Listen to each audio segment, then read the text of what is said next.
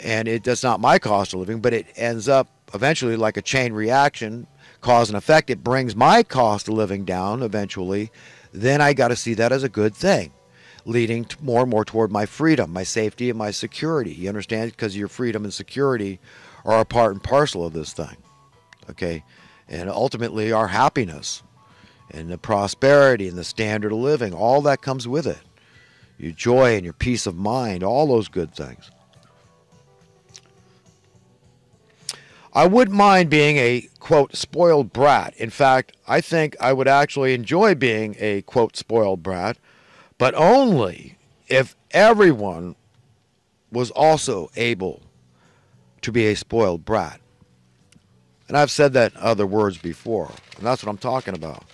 Sure, I can enjoy driving a 2018 Corvette off the lot if you could afford to do it, you know? And if she could afford to do it, and anybody else that wants to drive a 2018 Corvette off the lot. And I wouldn't begrudge you to own a beautiful home in Santa Cruz and Los Angeles and Hawaii and New York and Chicago and Europe, wherever you want, the Fiji Islands. I just don't care. That's fine. Okay, because if those are the things I want for myself and my children, I want you to have it. So if you call it a spoiled brat, fine. So what Victor Hugo said was true in this paradigm. Prosperity makes monsters, adversity makes men, but it changes entirely, okay? The paradox is ended if everybody is free, if everybody is prosperous, if everybody is equal in that regard, and righted by God, it's understood that it's God's planet, and we have a right to share in the inherent wealth of this planet. That's not radical. That's not off the wall. That's not uber liberal. Okay, it is what it is. It's just the state of affairs. It should be and will be when God gets his way. So what you need to be ready for, get ready for, is very clear. It's not a secret, and that's it. That's it. Ultimate universal prosperity around the world, and it has absolutely nothing to do with money.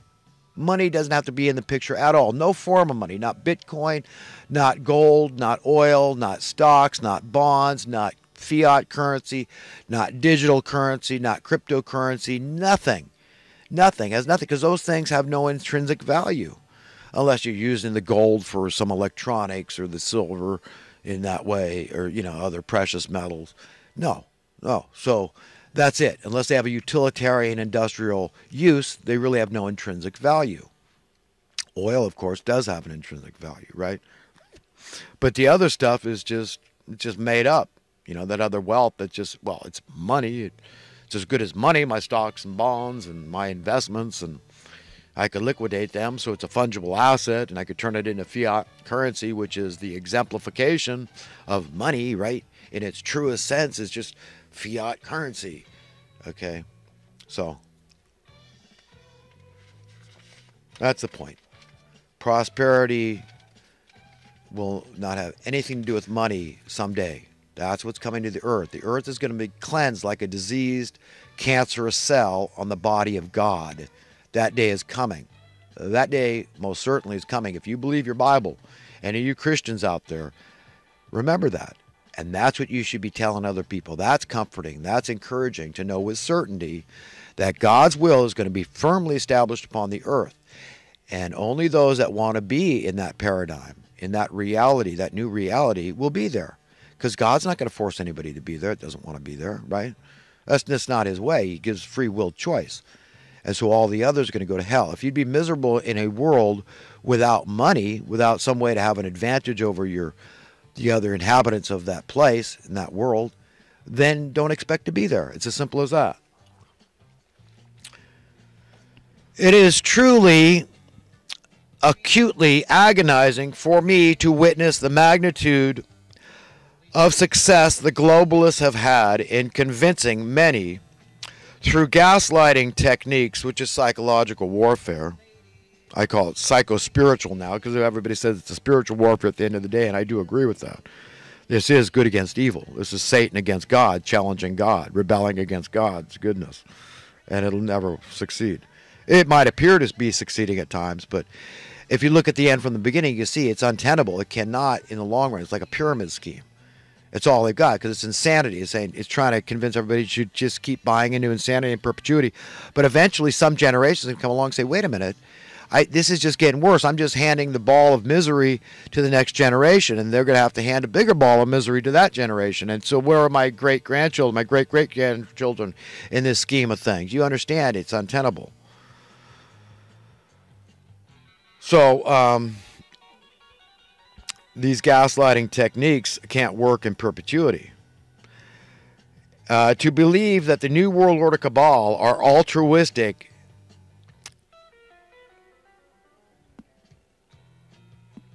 and perverted philosophy of things like wealth redistribution, peace,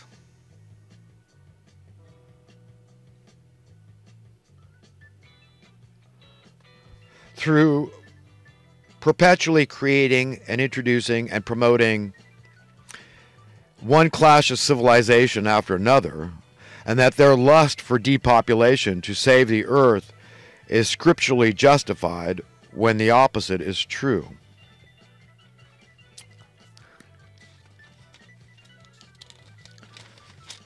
Sometimes when I write too long of a paragraph, or even a sentence in this case, I get it a little conflated and mixed up and convoluted in my own head. But the gist of this is that, these people want you to believe that they're altruistic. They're the good guys. And the people that oppose them are the enemy. They're the bad guys. That's how they want the division to work. But they're big fat liars. The same thing they accuse their enemies of, their adversaries, their nemesis of, they are doing in your face if you look at them. And they're being exposed. Thank God for that. They're being disempowered through that exposure because they can't get away with it anymore. That's it. I mean, the jig is up once they get exposed. Once enough people, a critical mass, see it, then we just phase them out. We just don't listen to them anymore. We disempower them that way. And they hate it. They're anti-egalitarian, they're anti-American, they're anti-equality, they're anti-freedom for the masses, okay? They're anti-prosperity for the masses, do you understand? They're anti-safety and security for the masses. Make no mistake about it, I know for certain what I'm talking about there. They're haters of humanity. And when you all figure that out, and all they've got left up their sleeve is, well, yes, because the masses are destroying the planet. They're fingering you and me because you drive a car, because I drive a car, because you use utilities. They're fingering you and I when they've got the carbon footprint, each one of them, of 10,000 men. You understand how inconsistent, how hypocritical that is, how repugnant that is to the heart and mind of God and all decent, righteous, and upright human beings out there. I can't stand them. I cannot tolerate evil men. And that's who is still at the top, but not for long. Quickly going down. If it's the right time in history. If God allows Trump to succeed. Okay? And I do believe he's a good guy. I do believe he's God's servant. I do believe that, folks.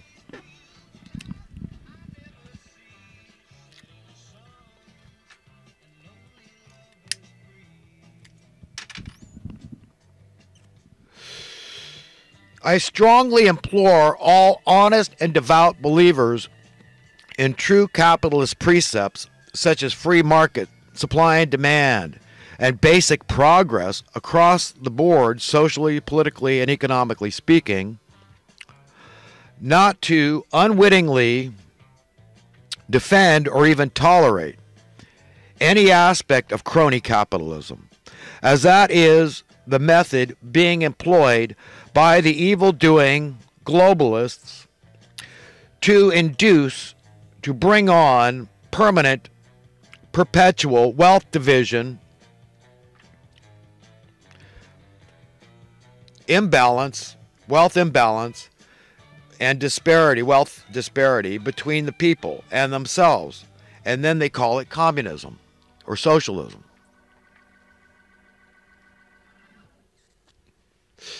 It's a pretext, it's a guise to consolidate everything.